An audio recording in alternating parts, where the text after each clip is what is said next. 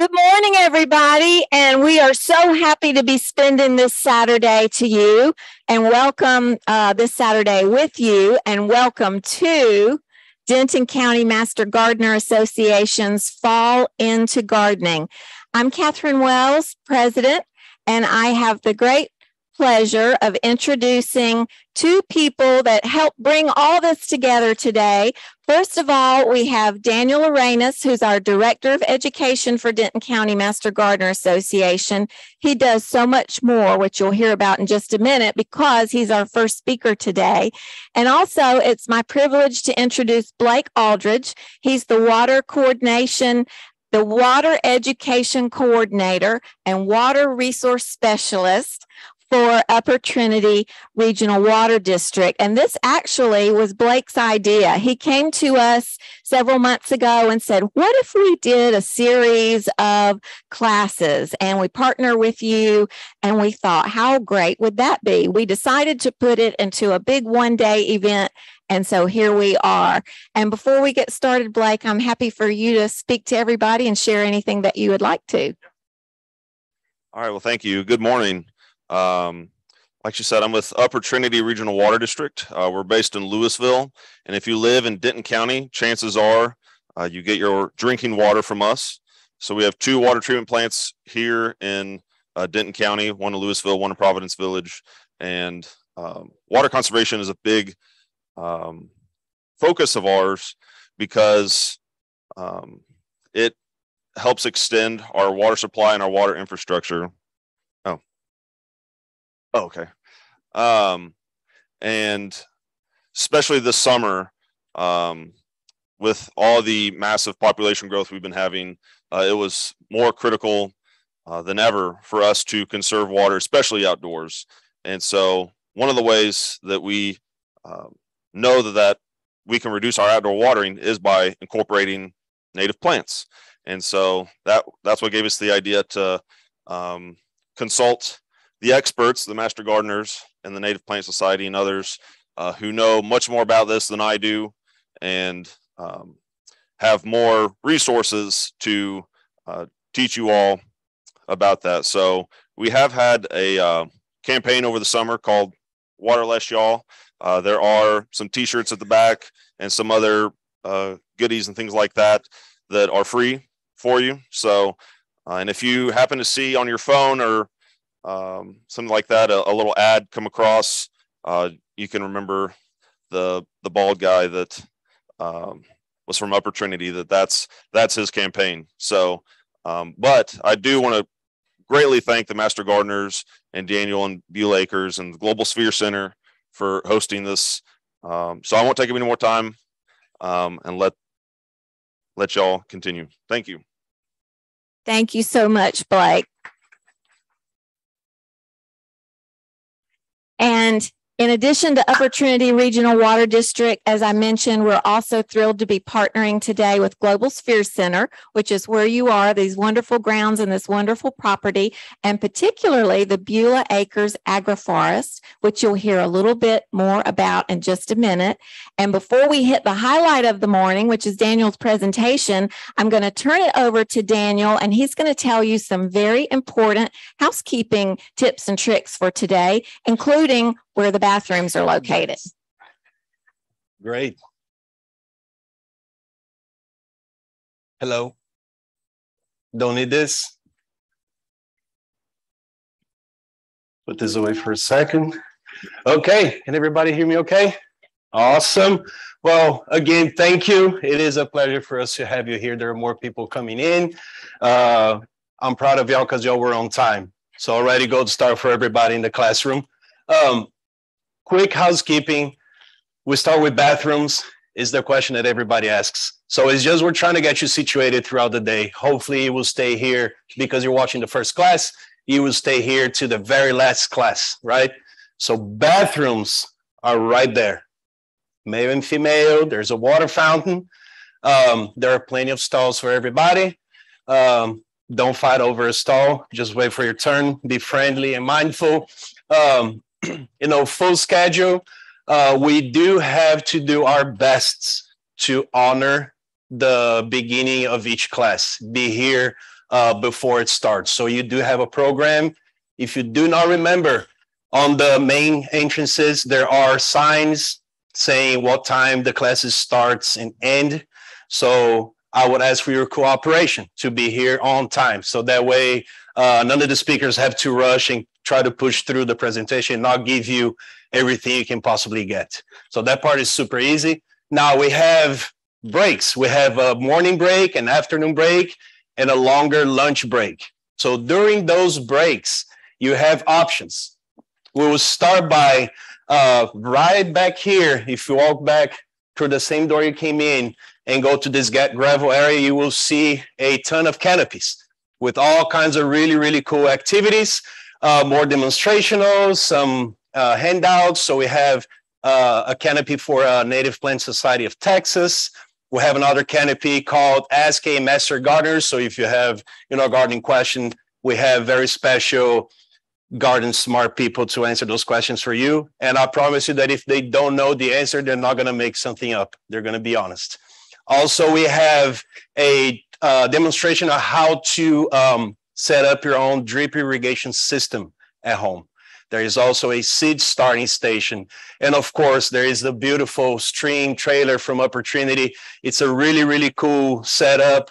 It's basically a trailer that has a flowing water system that fully shows in a smaller scale how this water moves in the landscape as far as watershed, rivers and creeks into a delta. So that part is going to be super, super interesting as well. And I'm sure that kids will love watching all of that as well. So breaks are great. Lunch. So we have about an hour lunch break. If you pre-purchased box lunches, you should have in your punch card, the one you got when you checked in the back, you should have a color little sticker with whatever you order. So there is a door right there with that beautiful lady just closing it right now. That's Ashley. Hi, Ashley. So that door right there, if you pre-purchased the box lunch, you're going to go after the second class through that door, get your lunch, and there is another set of double doors into the outer portion of Solomon's porch, those tables and chairs over there. There are other picnic tables throughout the prayer garden. I forgot to say that another activity, it's probably my favorite one, it's a garden tour. So this is how it's going to work. Mr. Christopher Davidson, he is the manager here with the prayer garden, and he will be staying right outside that door right there. There's a big stairway. He's going to be standing right there. And what he's going to do is give you a 3 to 5 minutes quick description of who we are as far as Global Spheres, close to 40 acres, about 25 acres of garden and grounds that we work on for the past 12 years. So we have the Israel Prayer Garden right here outside the door, the Beulah Barnyard going that way with our farm animals. And then if you keep going that way past the Israel Prayer Garden is our community garden and Agroforest. So the way it's going to work is this. You're going to say hello to Mr. Christopher. He's going to give you a quick description, and you are free to walk through it. So we have our garden crew staff members, strategically positioned in certain areas throughout the whole fields to not only direct you to where to go, but if you have any questions, they're probably the best trained people to help you with that. During lunch as well, let me go back to lunch. As you're walking around, you're going to notice that outside in the fields, there are no trash cans.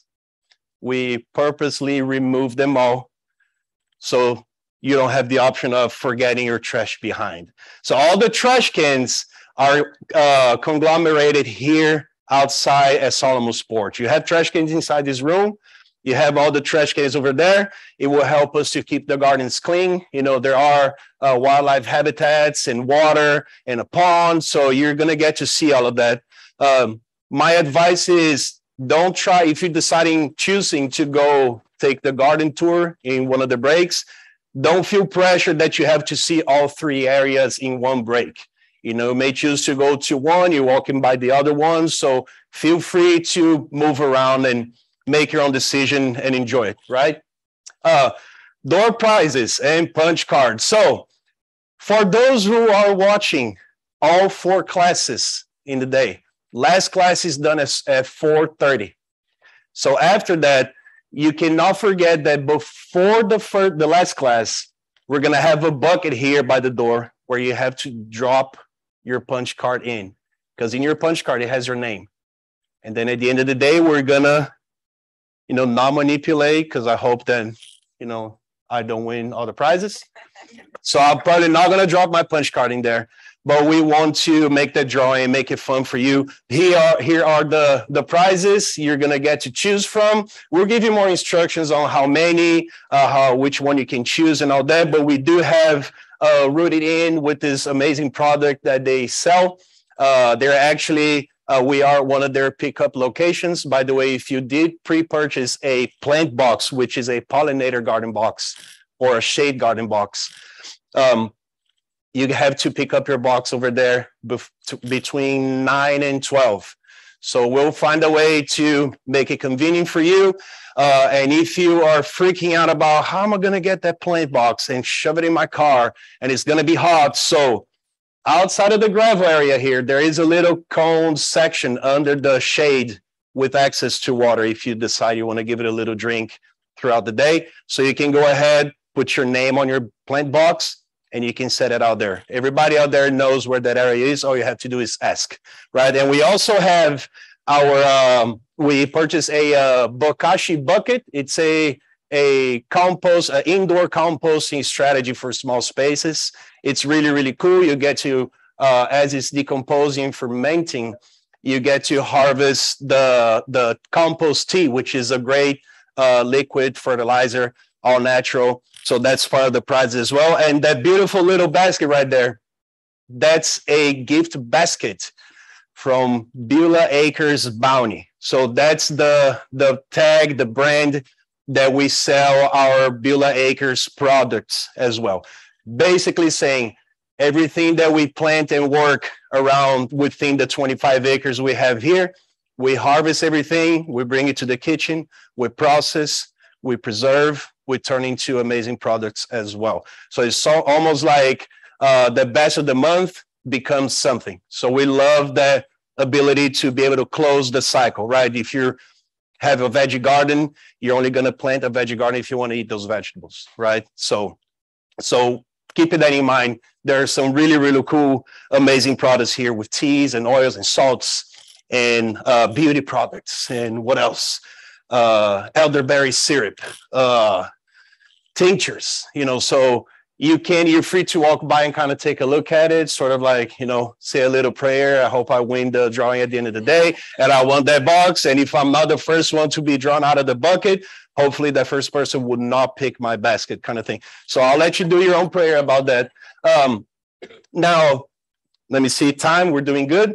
So the way you came in, you drove in, is enter only, correct? Exit, if you remember the big parking lot back here, all the way back there to our left side, to the extreme south of the property, there is a chancel, is that what it's called? A gate, automatic gate, exit only. There are signs saying exit, meaning nobody's going to drive in through there.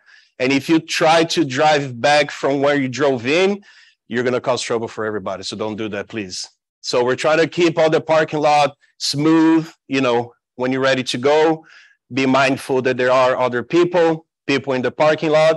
By the way, you see there is a roadway that turns around right here along the prayer garden. We blocked that off so nobody can drive a car there as well. So you're free and safe to walk around anywhere you want. Trash and recycles, we already talked. If you need Wi-Fi, there is our GSC public. And then again, if you're out there in the fields enjoying, having a good time, and you're like, oh, I wish I could use the bathroom. They're right here. So maybe go to the bathroom before you go over there, or come back just in time to use the bathroom without disrupting the next class. I think that's it. Does anybody have any questions? One question. No questions. Great. Okay, so that means we're doing a good job. I appreciate y'all coming. We're going to get ready to start the first class. Just give us a couple more minutes. Thank you so much.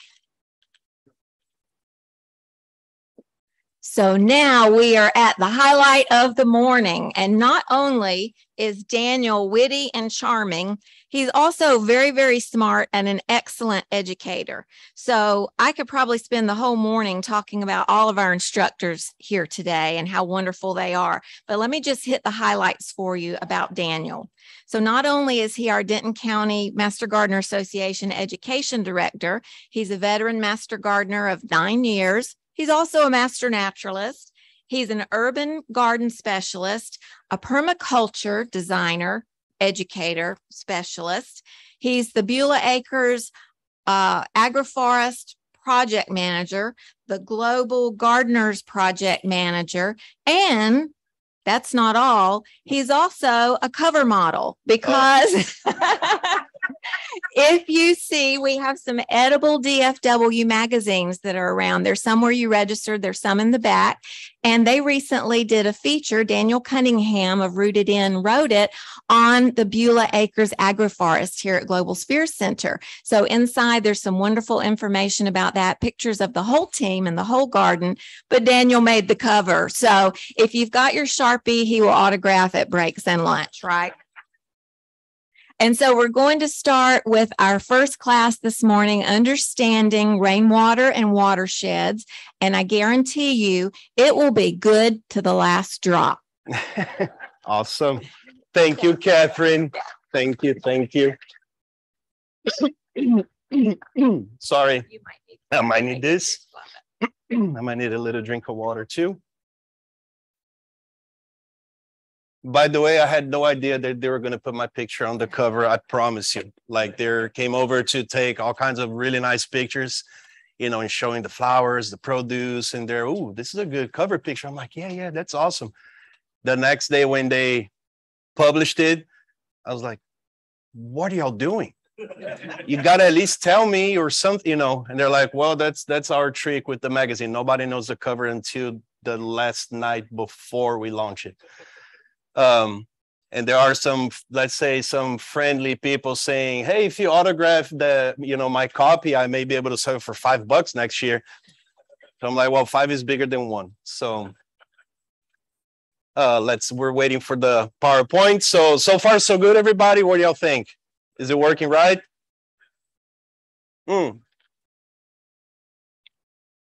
Okay, so while the PowerPoint is in progress, the way we lined up the classes throughout the day, it's number one, if you are a gardener or a naturalist, meaning like you being practicing and studying and educating yourself, you know, for a while, you'll be refreshed of a lot of information. But the way we're going to connect one class to the next one is to provide you some very key information and topics that all combined together not only gives you sort of like the best version of the garden you can have. So you have those tools, like your brain is kind of like garden ready sort of thing. And then at the end, like, you have always the benefit of promoting Texas native ecoregion. And at the very end of the day, you're going to see how can you enhance your native local ecoregion in a way that benefits your food crop fields or your veggie garden. So we start with water because that should be my computer. Yeah. So we have a saying here, and it is something that if you're familiar with permaculture, good quality water, good soil quality, good seed quality, that's all you need. So from there, you add up everything else around it, but it's almost like I have this amazing quality tree that I want to plant in my property, but I have horrible soil. So there is always the work in the soil around it before you put that plant in place, and a right plant in the right place. Different requirements and needs and all that, water, sun and shade, type of soil. So there are many, many elements that combine together gives you a optimal area for your garden, right?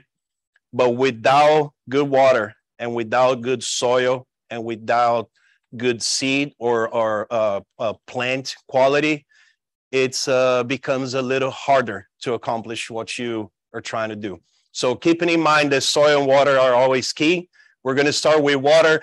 Of course, you know, to honor as well our friend Blake, you know, with water, you know, I hope he doesn't get upset with me because I'm about to show some stuff here that he probably did not know I would have in my slides. It's not a picture of him, so it's all good. But it is all about water. Oh, there you go. Okay. Welcome. Rainwater and Watershed. So let's pretend I'm beginning right now. Welcome, everybody. It's a pleasure to have you here. You know, today we're going to talk about rainwater and watershed. We're going to understand a little more what does it mean to have a watershed natural system and how does that apply to your property. Big or small backyard, a small suburban house, or big amount of acreage, there's always something you can do. When you feel like you found a problem, that actually may be the solution. So, you know, keep your hearts and brains open to receive all that information. And let's go to the first slide. So, first of all, what is a watershed? You see that big map full of colors and thicker lines, thinner lines. So this is a representation of all the watershed system in the United States.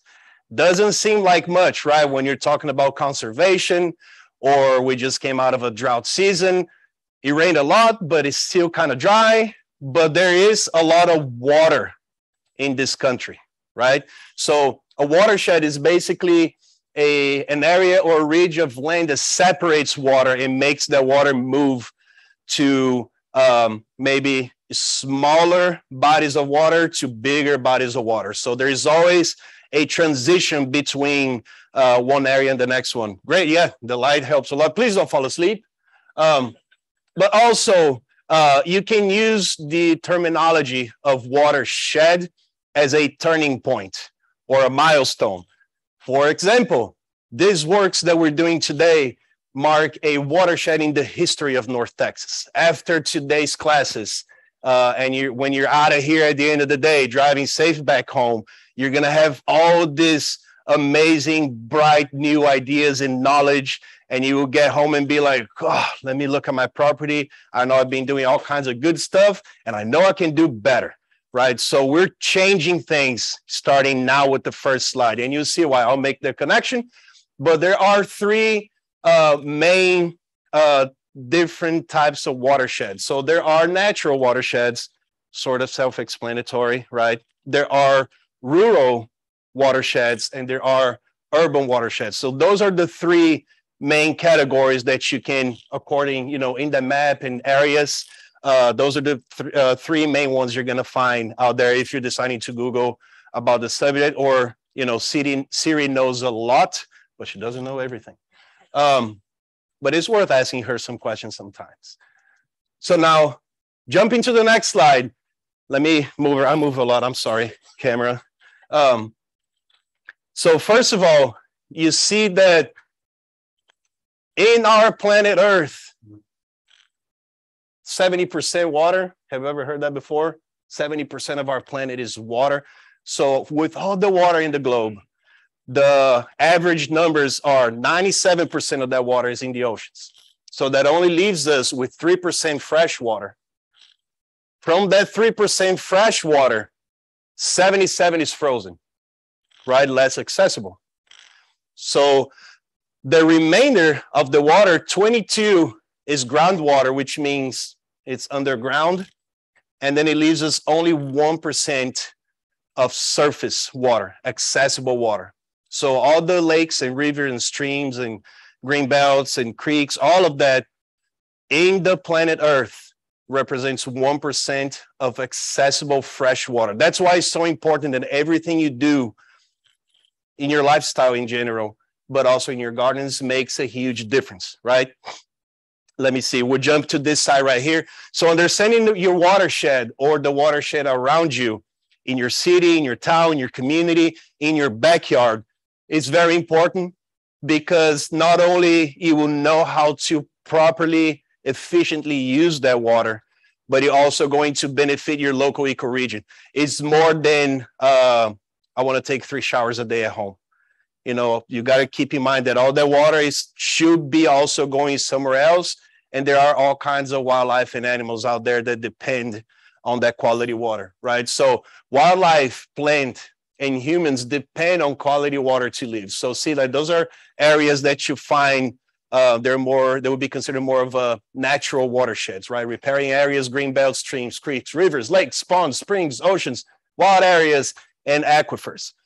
So those are mostly described as water that you can find a way to get to, right? It's either you go to it or it comes to you, right? So very quick, we're back in 4th grade, I guess. Water cycle, y'all remember this, but I do have to mention, because all the water on the planet Earth is the same as it has ever been.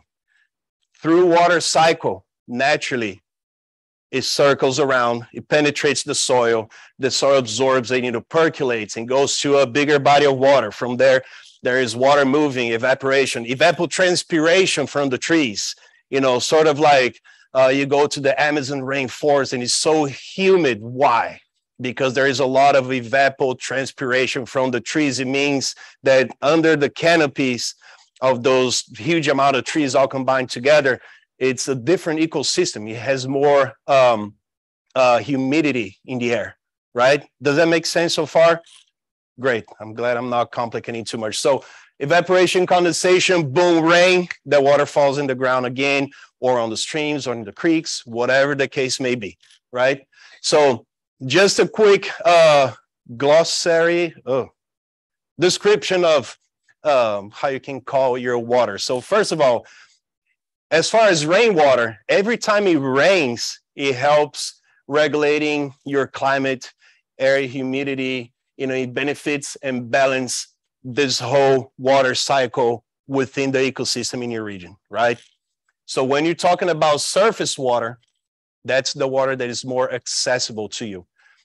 It's either you're pumping it from somewhere, the city is bringing that water to you, so it's water that you can pretty much jump in the pond kind of thing. It's accessible to you. You open the water faucet, there's water. Now, when you talk about groundwater, it's less accessible. It will require some sort of labor, equipment. Digging a water well in the back of my property is an example. So it's one of those things like you can't just go get it. You have to get to it first and have a way to pull it out, right? So there are strategies within strategies, and runoff is one that we're going to talk a lot today as well. Basically is water that hits the surface and runs somewhere. Quick example. If it's raining and it hits the roof of your house, it's a very quick runoff, right? If it hits the soil, as the rain's hitting the soil is absorbing some of it and it runs off less. We get to different soil types. I'm not gonna, steal nobody's magic for the next class about soil nutrition, but it is that situation where, over here, for example, we have mostly clay soil, which means that the water does not penetrate that fast, which means you have a lot of runoff, right? So in a sandy soil example, the water will hit the soil and penetrate super fast. So very little runoff, great absorption, right? Maybe too much. So getting that out of the way so you sort of have a better idea and difference between surface water, groundwater, and runoff. Now we're going to funnel down a little more back to urban watershed education. So that's all about understanding that big time balance between the water you need, the water your family needs at home, the water that wildlife needs and natural ecosystems, riparian areas, preservation parks, conservation sites. So think about it. Everybody needs a little water. at some point, if not every single day, many times of the day, not just us, but plants and wildlife as well. So watershed education, it's the balance between all those naturally designed by nature needs, right? A few issues that you can see in this watershed cycle. It's pollution, erosion, and other urban challenges that may happen. Quick example is I was born and raised in Brazil. That's why I sound a little funny. English is not my first language. I apologize. And TH words are super hard. So don't make a joke while I'm standing here. But because of that, just like there are towns within counties, within the states, there are watersheds within smaller watersheds, within bigger watersheds, bigger bodies of water in drainage basins. So it's basically, remember that big USA map? That's the bigger picture, biggest picture within US. And then as you funnel down to your backyard, it's part of the same watershed system. For example, the rain that falls on a driveway may flow and run off into a stream that flows into a smaller pond, that flows through a green belt to Lake Louisville. So that's our example here in Global Sphere Center. We'll have pictures at the end. I'll explain a little more. But basically, all of our southern neighborhoods over here, their urban water, they all come to our property here. We have a 4-acre pond here, which is an official Lake Louisville watershed before it gets to the actual Lake Louisville. So we are one of the points that overspills into Lake Louisville. So a quick cycle, just so you understand, let's say this is Lake Louisville, right? Big body of water around your area. That water has to be pumped out of that big body of water to be treated, processed, sanitized, brought it back into your house so you can use it. Then as you're using that water, the water has to go somewhere to a wastewater collection first to be cleaned up again before it falls into the circuit here that I was just describing. Then it goes to the big body of water. Did I say anything wrong, Blake? Awesome. Please correct me if I'm wrong. So understanding the cycle, it's really like, you're probably not in Dallas, but if you are in a big apartment complex, so you're right here, and there's all of this happening just in your neighborhood, right? Makes sense so far? I'm doing good on time. I'm doing great on time. Where's Catherine? I was about to say, you got to sit right there, because if I get lost, I look at you, right, Catherine? Yes, and she's not there. So I will pick another victim, my cousin maybe. Okay, so next, let's go to the next slide. That's where it gets super cool, and that's why we're here today. You see that red dot right there? By the way, I got all this information from the Upper Trinity website. That red dot right there is where we are right now, in Corinth, Texas.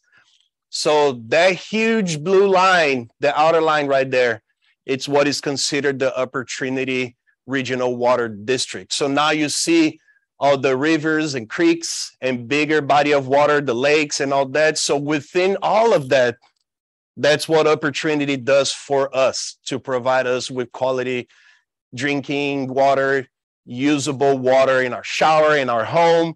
So all the programs and everything they do is actually to educate you better, that whatever you're doing at home, good or bad, there is always a little better you can do, right? Because it benefits not only you and your neighbors, but there are not just the future generation, our kids that will need quality water as well. Hopefully they have a better water quality than we have now. But all the gardens and ecosystems around it, think about it, around those big lakes, there is all those native areas around it that need quality water, right? So Upper Trinity has been around since 1989. I was only 8 years old, and they covered Denton, Collin County. It's over 29 communities where they provide all the amazing water quality to over 350,000 people. I think it's actually more, just because it's so many cities all connected together.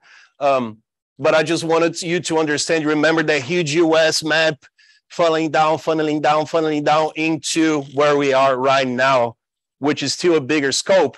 And now we funnel it again into rainwater harvesting. So now you are, from now on, is more applied to things you will see easier at home, right? So let's see right here. Benefits from harvesting rainwater. So when you're harvesting rainwater, the name itself already tells you what's going on, right? You're harvesting. So you can capture that water, you can move the water somewhere else, you can store it for later use.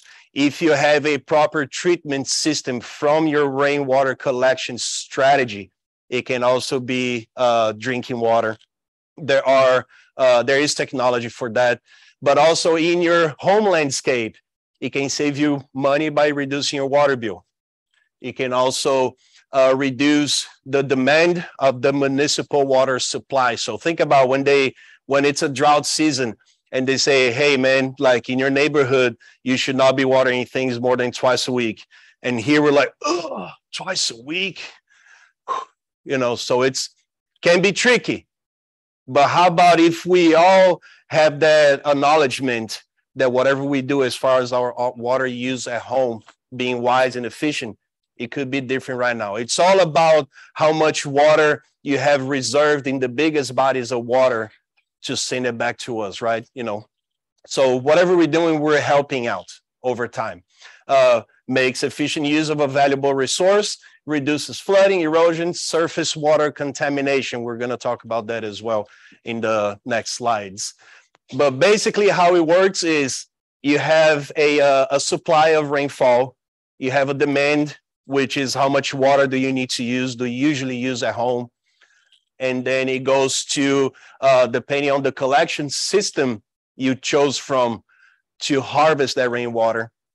And there are simple and complex systems. So simple systems that as it rains, it moves that water right away somewhere. More complex systems that require proper equipment, maybe a setup and all that. We'll have more slides about that as well. But just a quick reference number. In many of the communities in the United States, 30 to 50% of your water bill comes from irrigation. So isn't that crazy? It's almost like we use more water in our gardens than we use at home, right? Average numbers, you know, don't throw any chairs at me. It's just, you know, part of the research, part of the numbers that we want to show you what actually reflects as far as your water usage at home. Then we jump to the next slide. So now let's identify your house very quick, right? So you heard all about that. I'm about to give you some good news as well. So in your house, first of all, there are many important things that you need to understand in your property. Again, doesn't matter if it's a small backyard, if you have a huge garden or not. If you want to have more gardens because you don't have enough, don't matter the case, whatever you decide to do as far as your landscape designing project, you have things in place. So for example, you have to take all that in consideration. So let's say you see that identify right there. From identifying or assessing what you have in place already, it makes it easier to sort of like enlighten your head of what kind of rainwater harvesting system will work best for you. There is also your budget, right? Like if you tell me I am a multimillionaire, I can do whatever I want. Great, let's pick a complex system maybe, you know. Or as a matter of fact, the amount of money you spend on the system doesn't really reflect how efficient it can be. We're going to show some examples here. But right now, my friends, we're all multi-billionaires. It doesn't matter. We're not thinking about money. We're thinking about efficient system, right? So you have all the hardscapes, you know, the driveways, stairs, steps, roof. If you have maybe you're already tracking all the utility lines, you know, if I have irrigation in my backyard, there are pipes over there, gas lines, electrical lines, internet lines. So knowing where all of that is first before you start digging, you already start by saving a lot of money just by knowing that. I can tell by experience, and I know that if I say, have you ever done that before, many hands will come up. You're trying to get your garden ready and you boom, hit a pipe and then you're like, ugh, No, I got to get somebody to fix this pipe, or my garden project will have to be delayed for next month because I'm super busy and I got to fix the pipe first. And that's only if you're hitting a water line. If it's a gas line or an electrical line, it can be a little more complicated to fix. Not impossible, but complicated, right? So there is a system in the United States, a phone number, 811, call before you dig. It's a service that you can call and ask somebody, you know, wait for your turn, that they send someone to your backyard to work on it and identify all that stuff for you. So great, you have a better blueprint of what you already have in place, right? Then of course, like if you already have downspouts and rain gutters, maybe you have a potential area that would be great to have that system, that simple urban system, but you don't have yet. So it's one of those things, maybe before, as soon as you start gardening, you have to garden. It's not just throw soil in there, you know, bury some plants, and they're going to grow happy without you doing anything at all. You know, it will require a little tenderness and caring and love to help those plants to mature and get established. So having all of your hardscape and all the assessment in place first will save you a lot of headache and extra labor in the future. So also your plant selection, you know, right plant in the right place. It's just a quick example. Say like I really want to have a veggie garden in my backyard.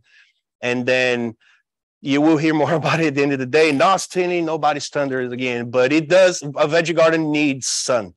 So if you have your veggie garden right under that huge post oak tree that is fully shaded, and by the way, grass doesn't even grow underneath it, right?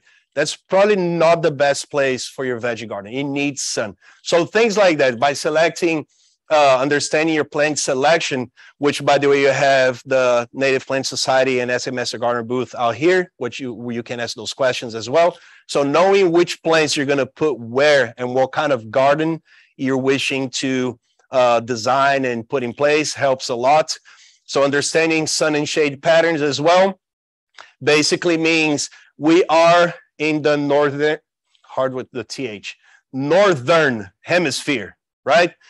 So that means that our sun, most of the times throughout the day, it's slightly angled to the south, always. If I was in Brazil, still it would be the opposite way. So if your sun is angled to the south, and that's our north, and I am a tree, the shade is always going to go to the north side somewhere. It changes angles throughout summertime. The angles are a little more closed. In the winter time, the angle is a little shorter, so it means you have a lot more shade projection during the winter.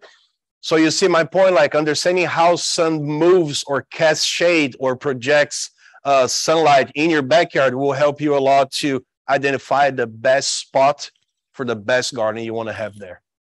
And of course, points of view. It's one of those things.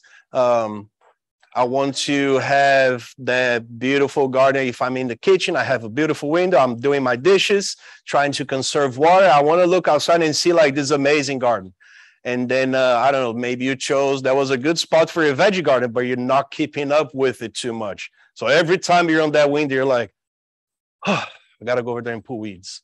Oh man, I should have done this past, but it was so hot. Is it time to plant cucumbers already? You know, so you're, instead, maybe you have, see, that's your choice, right? See, like that's probably something I would like to do because I will never forget about the garden. The best garden location is a location where you're going to walk by often, so you're not neglecting it, right? Or you can have that beautiful native Texas perennial flower garden, a pollinator garden maybe that is blooming throughout the seasons, and it's colorful, and you get to see some bumblebees. So that's a lot more pleasing when you're washing dishes. So see, like those are options. So points of view are super important. Then of course, service areas. Say like you have your AC units on the side of the house, or, you know, the recycling and trash wheelies, you know, if you're living on the side of the house or inside the garage, or maybe you have your compost pile in the backyard. So you're tracking basically how do you behave in your home every single day. I go from here to there this many times a day. It doesn't have to be radical as I'm making it sound right now, but I promise you that you understanding your behavior within your dwelling place will help you a lot as well to fit and make that garden design interact with who you are already, to the point where you're going to be like, maybe I should go outside more often, you know, and enjoy the vitamin D from the sun and take care of my veggie garden, because I do want to harvest cucumbers. That's why I planted cucumbers, kind of thing, because I like to eat it, right? And ground slopes is also an incredible assessment element to have to identify and understand. Because remember, every time it rains, you're doing nothing. And when it rains, the water is going to go somewhere. And if, say, your house in a suburban area, as an example, most likely it's the highest place to prevent flooding. And if it does, your house supposedly not underwater, right? Have you noticed that when you have your fence lines between your neighbors, it's usually ditched into the fence? That's part of urban planning. So basically, you walk outside your back porch door and you're looking at your backyard, you're already sort of like trained to be, if it's raining right here and I have horrible clay soil that has a lot of runoff, most likely it's going to move that way. Then when it rains a lot, you're at your back porch looking outside being, man, I wish I could do something in that corner because it floods all the time. You may have that problem as well. Remember, the problem is the solution, correct? We're going to get there again. There is an app right here. I don't know why it's super dark blue. Apologies. But it's called Water My Yard. It's a really, really cool app. It's a website. You can download an app on your phone. Basically, you type your location in there, your zip code and all that, and it will give you, if there's any very important information about water in your region, it will be right there. It's either if it's a drought or there's a lot of precipitation to come, don't water your yard this much. So all those important information about utilizing water in your area, watermyyard.org. So that's a really, really cool app as well.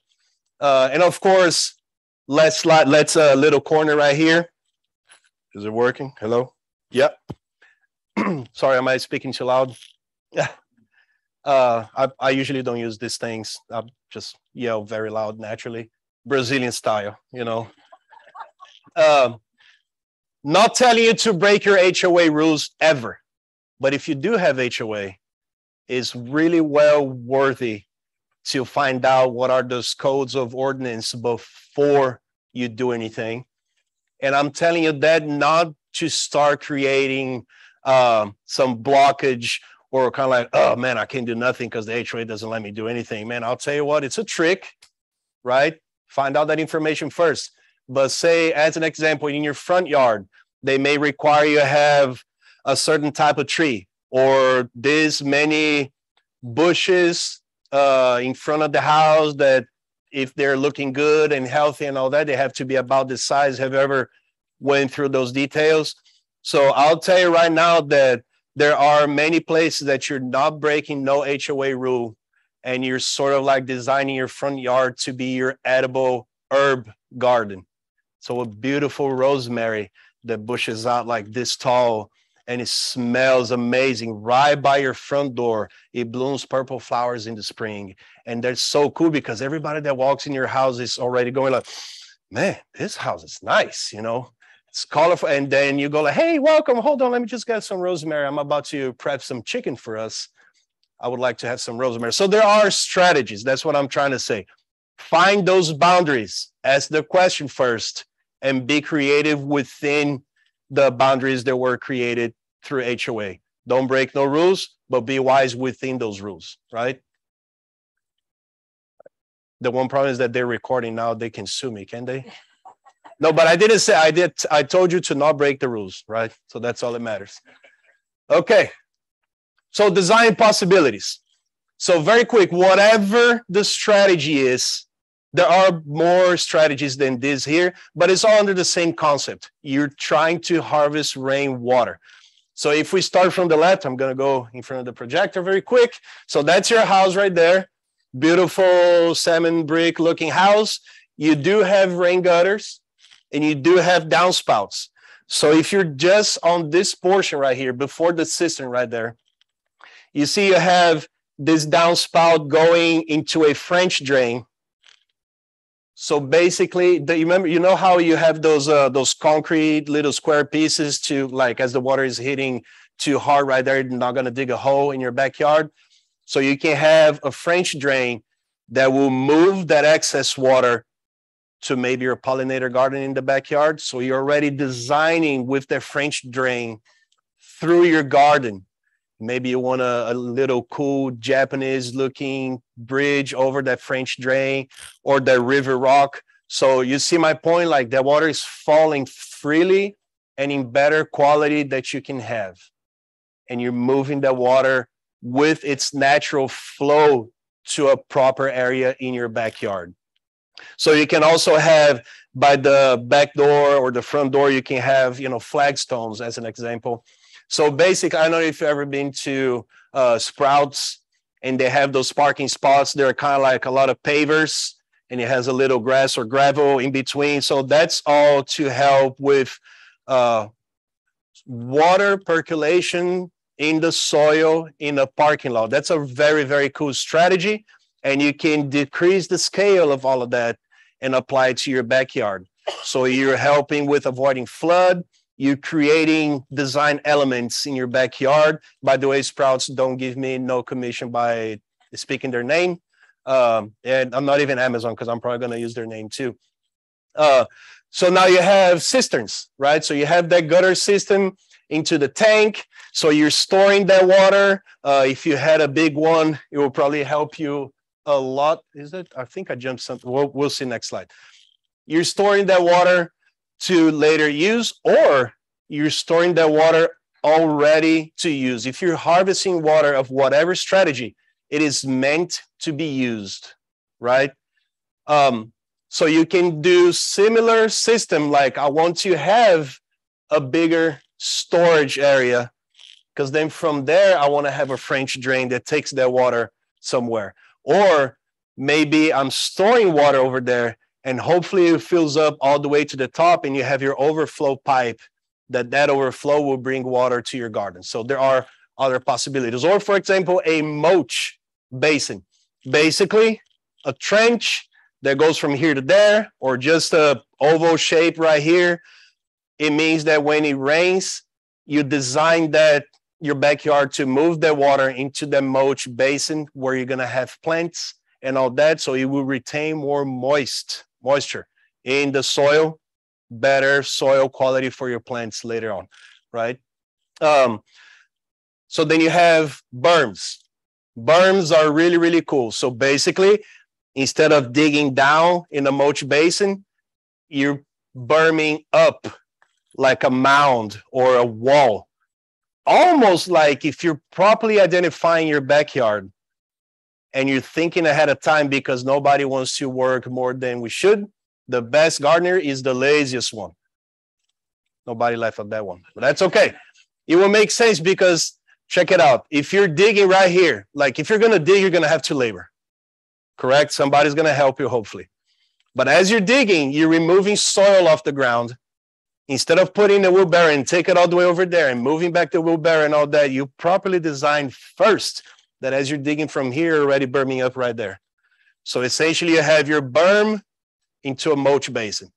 A lot less work. If you're going to have to labor, let's be wise about it.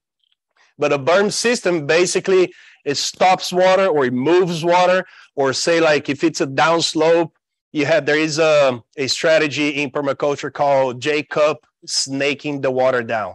Basically what it is, say you have a bigger slope in your backyard, and instead of making a terrace garden with straight lines, you make those gardens more like this. You're berming, so the water hits right here, hits the first berm with the bioswale maybe. The excess water runs down, overflows to the next one, that overflows to the next one. So that way you're slowing the speed of the water You're giving it more time to permeate in the soil, to percolate in the soil.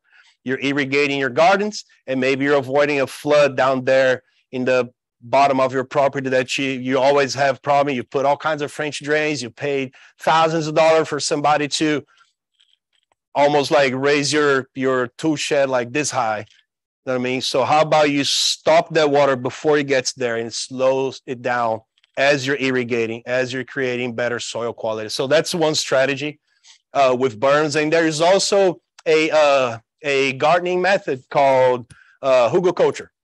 Basically what it is as you're doing all that job and you're making a berm, in the core of that pile, you have tree trunks or limbs. What happens is over time, that wood is going to keep absorbing water. It will turn into a sponge. So basically you're retaining moisture in the core of your berm system, and it can be considered a low watering gardening method. Really cool, because maybe you have a tree that is going over your roof and you know you're going to have to spend, I don't know, whatever, many $1,000s to hire somebody to go over there because it needs to be insured. It's a big tree. You don't want to try to do it yourself and let it fall on your roof because then the insurance is not going to cover it. So you see my point? All right, I'm going to have logs then. If I'm going to pay somebody to come take care of that business for me, make sure you use those logs in your garden design as an edging or maybe in the core of that mound under a hugelkultur system. It is a German gardening method. There is also gabion walls. You can actually buy at Amazon. They don't give me no commissions, by the way, again, but they are wired paneled structures that you can put together and create walls, right? You fill it up with rocks. So what happens is there is a really, really aesthetic look to it. You can make a fence out of it to maybe stop all that water that is coming uphill into your backyard. You're blocking it, not just creating a Hoover Dam sort of deal next to your house, because some of that water will still permeate through the gabion wall, the rocks, and just a smaller portion of that water is going to come into your backyard. So it may be a solution for, there is a lot of water coming from uphill here, so I'm just going to build a wall right there. Well, but then you're not going to get none of that water. So maybe I can do a gabion wall and get some of that water still in my backyard. And I'm going to strategically plan my gardens on the inside of those gabion walls to get all that natural free water to help with irrigation. Is it making sense or is it too much? Great. I like the heads like this. So it means it's working. And of course, like a rock swale into a curb, street curb cut. Think about it like in any road right in front of your house, you have a curb right there. That is 100% designed as well to, as water is moving, it's easier to direct the water into those, what is it called? That whole culverts? Culverts. So any excess water has to go to a place that can accommodate it before it falls into the urban watershed system. Remember that picture before? So that's actually a strategy as well. You know, there are places that if we didn't have curb cuts here, it would become a huge mess. So you see how much the identification of your house is important. And also the rock swale, this is a strategy that many businesses are adopting actually, to create natural native environments in urban areas. So basically what they're trying to do as well is they identify that is a flooding point and that water is going nowhere and is maybe flooding the neighborhood down that creek down there, right? So instead of making a wall all the way down there in the neighborhood, let's backtrack everything to where it's first, the water is falling in a huge amount, probably in a high point. Makes sense, right? Gravity water, gravity irrigation moves down. So this is a good strategy as well. It has a very, very cool look with, river pebbles and all kinds of granites and gravels and rocks. So different colors, so you can adjust and adapt all that into your own landscape design. Next slide is just a couple of ideas. I'm still doing great. Okay. I should be done in about 30 minutes to 4 hours. So we'll be out of here quick. Okay, so passive harvesting strategies.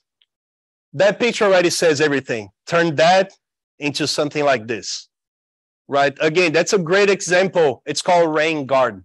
It's a great example of how you can utilize you see how within all the possibilities you can have in your backyard, you're going to have to make a decision, a choice, right?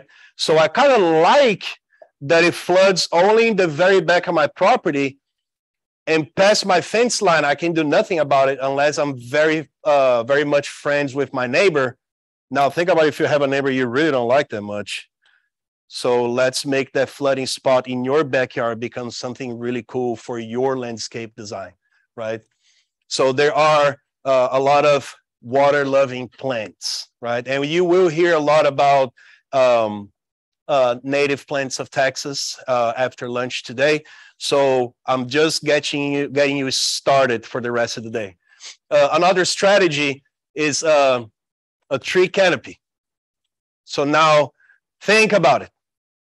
A tree is a natural water pump, huge root system.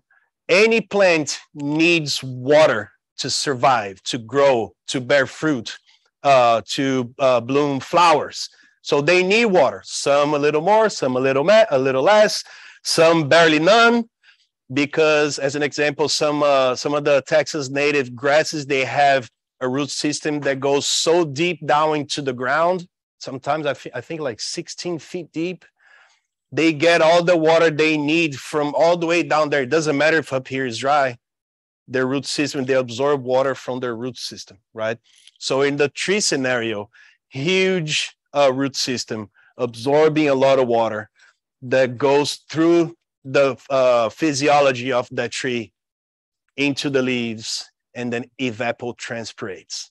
So basically a tree is the biggest natural water pump you can ever find, because you will get all the water to send it back into the atmosphere for condensation, for rain, right? Makes sense. Water cycle again, right? So having a tree canopy in your backyard, number one is a tree is not an umbrella. But if it's raining really hard and you're out in the wild, let's find a tree and stay underneath it, because it's going to rain a lot less there, right? So meaning when it's raining, there is water touching the ground all over around the main trunk of that tree, under the canopy, outside of the canopy. So there is water going to the soil. But the drip line of the canopy, which basically means if the canopy is this big, that's the drip line right there.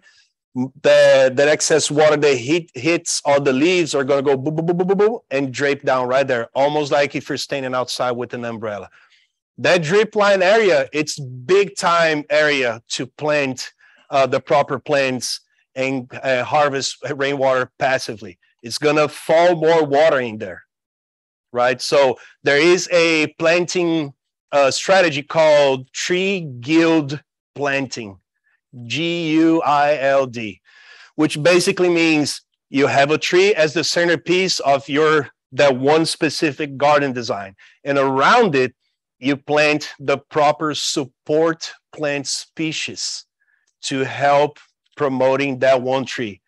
Pollinator plants, native grasses with deep tap root systems, maybe some herbs as a pesticidal plant, maybe some accumulators of nutrients, some nitrogen fixers. So there is a huge variety of plants you can put around that tree to benefit that tree. It's almost like if you have an apple tree, you will do a great job having the most pollination you can around it, because some of them need to be pollinated, or they need to have a partner to pollinate each other. So you have to bring those pollinators around that tree to help the pollination process to work. And also, there is one thing in most of the stone fruit trees. In the case of the apple, it's called codling moth. It's a beautiful, horrible thing. It's a beautiful because it's part of the food chain ecosystem relationship, but it will devour your tree. So by having the proper pesticidal plants around it, you decrease the chances of that pest getting to your apple tree. So you're not decimating them. You're just creating a protection barrier around your fruit tree. And it just so happens that most of those pesticidal plants are herbs. And it just so happens that if you really like cooking, you have an herb garden around your apple tree. So that's called companion planting. It's positioning around next to each other plants that help each other out. Next slide. Okay, so now we get to active harvesting. So now it means, remember, you're a multi-millionaire. You can do whatever you want, right? I'm going to build that system, and it can go as far as an underground cistern with all kinds of pumps and pipes that pumps the water out into your irrigation line, so you're not using city water anymore. You're not fully depending on the city or municipal water supply. You're trying to collect all that rainwater and harvest and store it because you're going to use it. Like, there are systems you can move the water inside of your house, go through a carbon, sand, gravel filtration system before it's pumped into your sink. And then when it falls from the sink, that gray water is properly well treated back into that cistern again. So you're creating your own water, I'm going to call water cycle, but it's going to sound wrong. Let's just say a water circulation system from your active rainwater harvesting strategy. Makes sense? So this is a very complex example, of course. There are a little more simple examples with rain barrels. It is the #1 popular harvesting rainwater in my backyard. Let's get a rain barrel. And it does work, right? So we're going to go back to that picture again. But now think about it. Just a number for your reference. 1 inch of rain in 1,000 square foot roof area can give you potentially 600 gallons of water. How many gallons are here? Sort of like a regular trash can. 60 gallons, 65 gallons, 50 gallons, 100 gallons, a bigger one. So one of these guys here, it's not going to do it, right? It's not going to store all that rainwater. That 1 inch rain you had yesterday, with one rain barrel does not give you the full capability of harvesting the most rainwater you can when it rains. Now you have the possibility of not only connecting more than one barrel, the overflow of this barrel overflows to the next one. And there are people that go crazy and they put like 20 of those barrels lined up. There is a lot more to it. It has to be in a firm, level surface. Also, like, you put the rain barrel touching the grass. It's great to harvest that water, but every time you're gonna open that water faucet at the bottom, and there's zero pressure. So if you put that barrel a little up higher, you're using gravity to create pressure off of that rain barrel. So then now you're building a whole wall of rain barrels kind of thing. So that's where that strategy comes into place, by selecting where it will be best to have a rain barrel, already keeping in mind that it will overflow. Where is the overflow water going? If it just goes down the drain, man, that's a possibility. It could go to your garden as well. Do y'all remember the few slides before this? So it gives you possibilities to block, divert, redirect, store. So rainwater is amazing, right? It helps the whole system. So average water use of one person per day, average, 80 to 100 gallons for 1 day. So if you had a 100-gallon barrel and you had a super complex system to move that water back into your house, it's good for you for 1 day. 100 gallons. So now it makes you, what I'm trying to do is have you understand of how much water we actually use every single day. So a little bit less here and there, or efficiently moving that rainwater to the right spot, will help you a lot, will help your neighbors, your community, and the whole watershed system in our area specifically. But now if you get just a regular water hose, say like a 3/4 regular water hose, and you connect to an oscillating sprinkler in your front yard because you don't have an irrigation system, and you let it run for about an hour. If you don't have that sprinkler and the water hose is just running freely, that's 1,000 gallons in 1 hour. So it's a lot of water.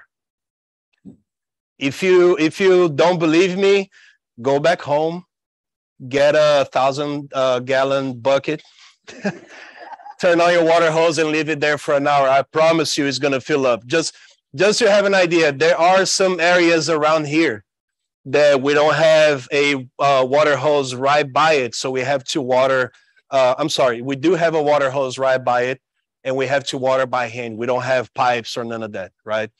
So then you're watering a tree. So let's say you found out that one tree, if that tree takes, I don't know, 5 gallons of water once a week, she should be fine, right? So then how do you know when you're sitting right there watering that tree? Oh, I think it's 5 gallons. So one way we decided to do here is we got a 5-gallon bucket from Home Depot that we don't make no commissions as well. And we got the same water hose with the same water nozzle that we use to water our plants every time. We turned it on that bucket and we timed it. How long does it take to fill up 5 gallons? Oh, it takes 42 seconds. I promise you, try it. Try it at home. It's not more than a minute. So then next time you go to that tree, you stay there for 42 seconds. I think it's 5 gallons. Gives you a peace of mind that you're giving the proper amount of water for the proper plant that needs that amount of water, right? So just a few strategies. There are 2 really cool links over there that you can follow, many ideas. There is a website as well to calculate potential rainwater harvest in your area according to the size of the roof. It helps, it gives you formulas to sort of like figure out those numbers out. And this right here, I apologize, but it says Pinterest right there, which we don't make commission as well at all. But if you decide to, does anybody here have a Pinterest account?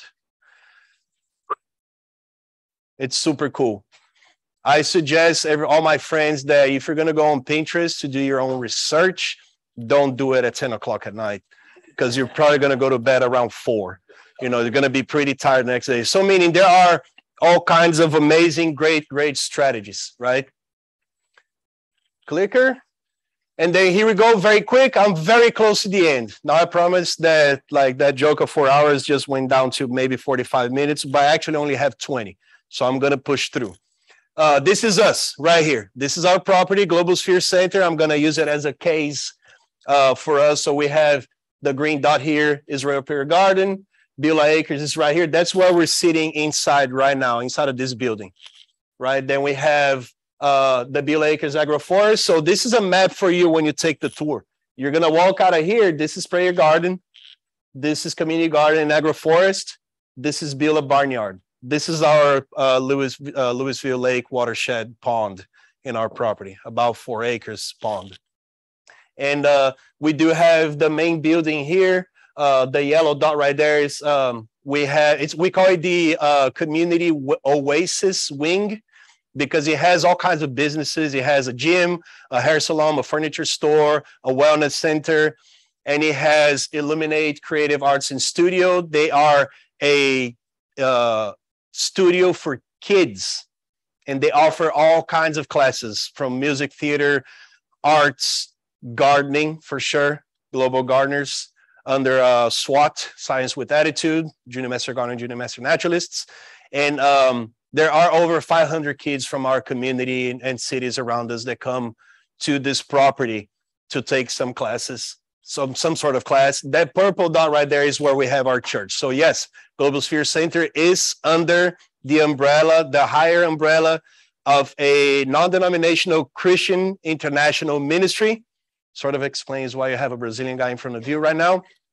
I did come here because of the church 12 years ago. And so Gloria Zion International is what provides and helps us out with everything that we're doing here. So they've been around for about 45 years now with our apostle leader, Mr. Chuck Pierce, his wife, Miss Pam Pierce, is our direct boss in all the gardens. We only have a garden, and we only connected with Master Gardeners because of Miss Pam Pierce. She's also a Master Gardener, and she makes sure that every year, if you work in our gardens, you better have proper education. So we're glad that she felt like that many years ago. And within our total of around 18 people in our garden crew today to manage 25 acres, I believe that 8 or 9 of them are certified Master Gardeners. There are 2 more interns. Every year we try to add, 1 or 2 more to our crew. So moving forward, we have the Beulah Acres Agroforest, and it's a really, really cool project based on permaculture practices, regenerative agriculture, syntropic agriculture, all of those cool names just to say that we are very, very much interested into understanding what we have in place already. Remember, soil, water, and seeds and plants in local ecoregion. We're fully willing to understand what we have in place, to design something that will look really cool within the years. It will take some time. We are on the road for about 2.5 years now. Our first goal is a 5 to 7 year time frame to start seeing a much better established agroforestry system. And there are areas there that we call a food forest. If you go on YouTube, man, you're gonna love it. There's all kinds of stuff going on around the globe since the 70s. And now it's becoming more and more popular. So there are many, many opportunities that we have from here. Number one is the whole area is designed to have different gardening methods applied to a different area to find the self-sustainable point within that one design that benefits the next garden style to it, and benefits the whole thing as one. So it's a 2.5 acre project that combines community garden and agroforest with infinity chicken gardens or a Texas native forest in the back. So remember the sun exposure situation. So we're gonna have the highest canopies of trees all the way towards the north, because when they're huge and they're gonna cast a bunch of shade, they're not gonna shade the areas that we know we need more sun exposure for the plants, especially if they're providing anything for us as human beings, things to eat or fuel or herbs or medicinal plants. So you understand now that the water with solar solstice, with your topography, I used to be a large size, now it's extra large. It's not about that. It's about how your property looks, and when it rains, where does that water go? So it's a bunch of elements combined together, and it is a place where we have volunteer opportunities, meaning you can come and volunteer. You don't have to be a Master Gardener to come and volunteer. We do have a website, and it has a Sign Up Genius page in there where you can just go over there and sign up for the dates you would like to come. I'm not gonna say anything about the next slide. I'm gonna get to it first. But there are volunteer opportunities in experimentation and education. So it's designed, let's just say, we're open to make mistakes, and we try to make the best ones so that we can learn from it. And next year we can try to do something better. There are some things that are pretty obvious if you have been around gardening, and sometimes you make the exact same mistake again, but you learn better for the next season. So we're not afraid to make mistakes. That's what I'm trying to do, explain. And also the whole big scope of the design comes from us here, but that also means that it only gains shape and shifts and change because we have passionate people that are willing to come and serve with us and maybe point something out that we're here every single day and we didn't see, and somebody comes and says oh man, did you see that? It's not working. Should feel embarrassed, but actually I don't, because this is the purpose. It's for you to come and tell everything we're doing wrong so we can do better. So you are important as a volunteer. And those are things that, this one area under Beulah Acres and Global Spheres, that's what we can provide from those 2.5 acres. So now when we get to there are only 2 more slides, friends, I promise. So at the bottom here, February 2021. So you notice that like we identify our highest point to the low point right there. And you see there is a ditch line around it. That ditch line was already here since the 80s. That's part of the stormwater management runoff from the urban planning of this property in the 80s. This used to be a Boeing facility. Boeing, hard word. Boeing facility. So they used to manufacture airplane navigation parts. It was abandoned for many years up until we purchased the property around 12 years ago. So everything you see here, other than the roads and parking lots and super mature trees and the outer shell of all the buildings, everything else is our work in the past 12 years. And in that project specifically, we identify the flooding point. See, like it just rained and it puddles a lot in that area. So we're mapping and watching, like for real, going outside under the rain with rain boots and standing on the ditch and feeling how much that water is going with the tape measure. Like, oh man, that's like 18 inches. No chance. Like I would never imagine 18 inches, you know.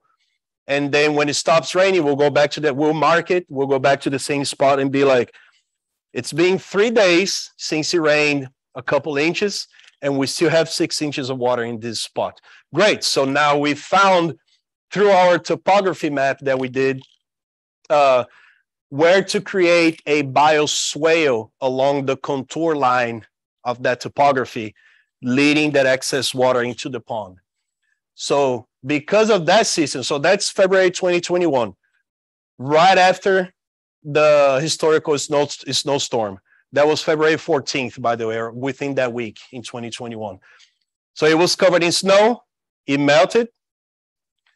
And because we were already interested into building soil for the future, most of that water stayed in place. So we're like, okay, it looks pretty sad right now because we just came out of something I personally never seen in my life. It was like 30 something years, historical, 37, 31 years. So most of us, you know, probably never saw one of those before, you know, because you're all, you know, around 22 anyway, right? So I am too, 25, by the way. So we built that system, and this is November 2022.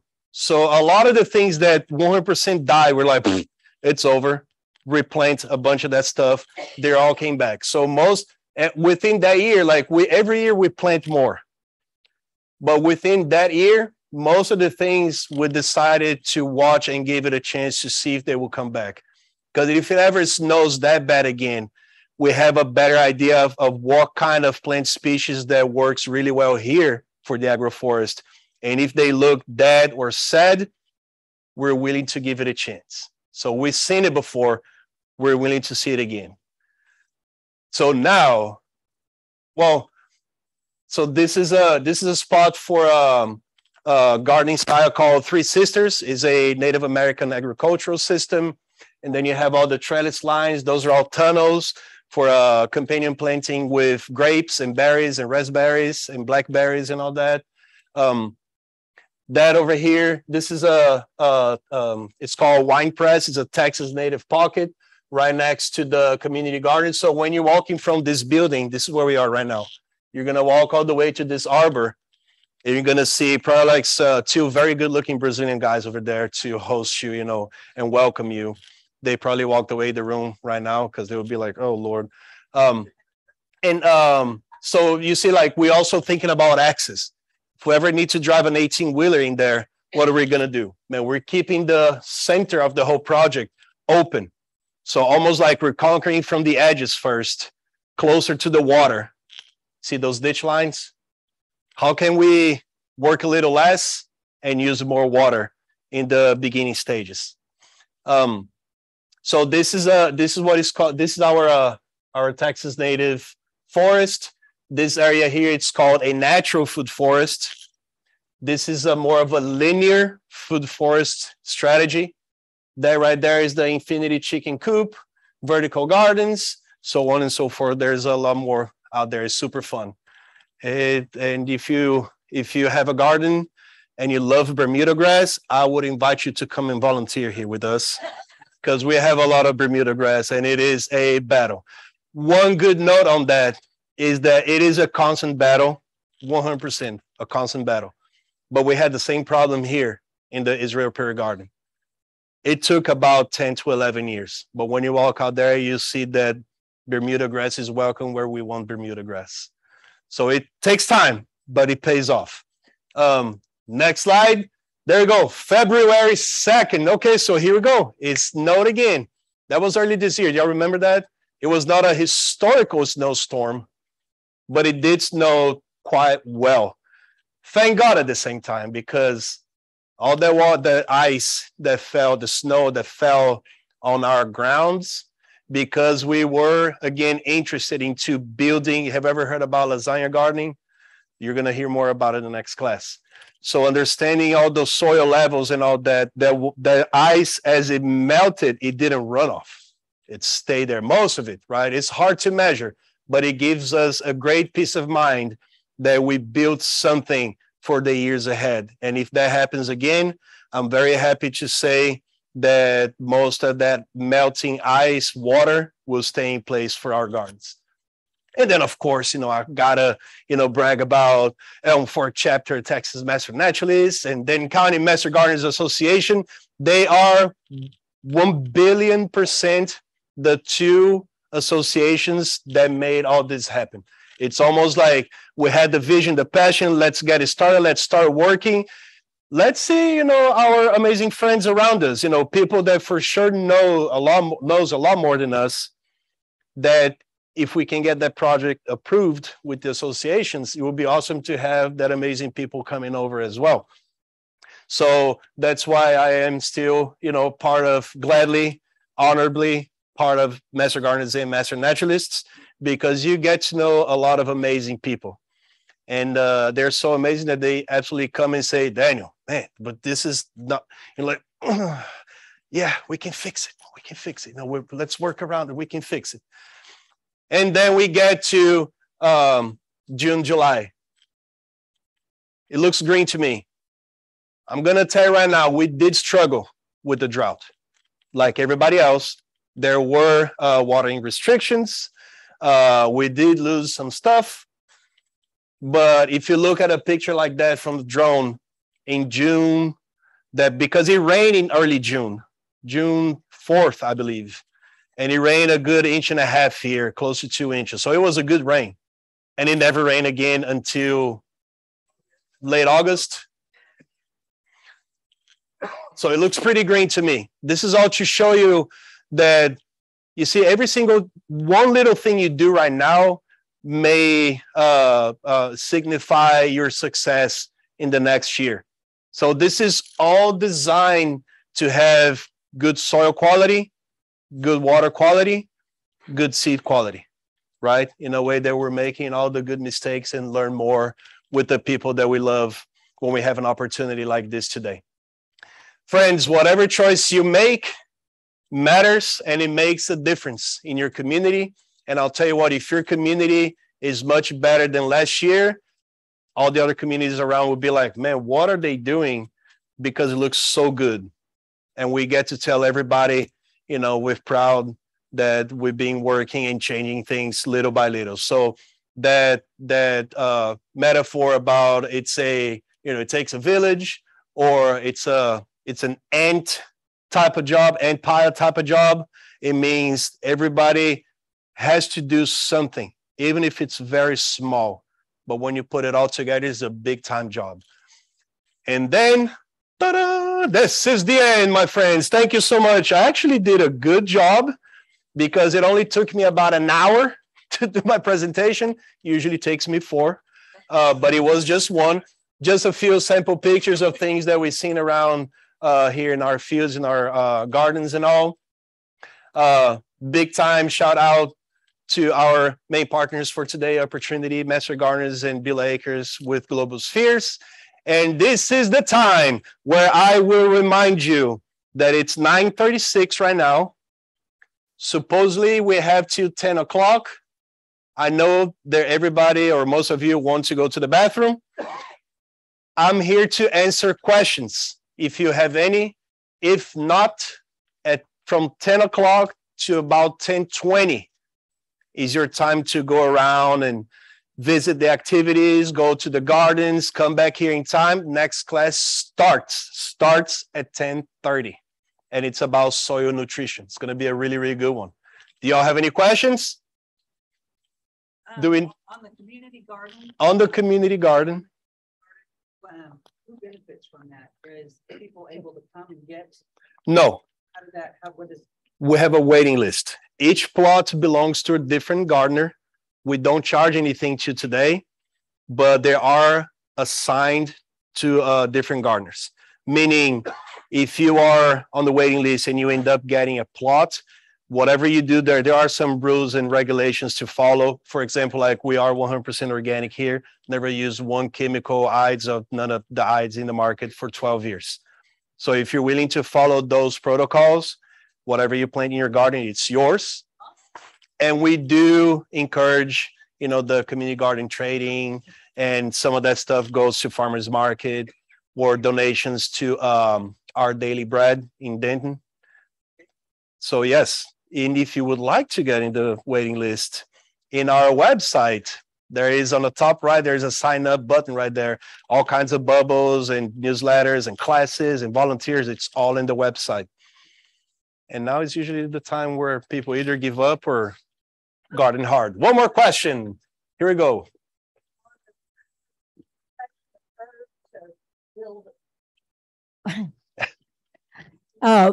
When you're wanting to use the water that's running down the street and you need to cut the curb, do you have to get city permission?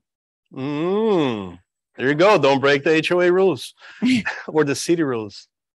If you need to get permission, that's a question. Yes. That's a great question. You do most likely have to, because I would say if you're interfering with regular roads or interfering to city maintenance responsibility areas, we have Mr. Mike to help me out. You cannot change the flow of water in your neighborhood. You have to get permission. But if you're making a curb cut close to the street, not in your landscape design. Any more questions?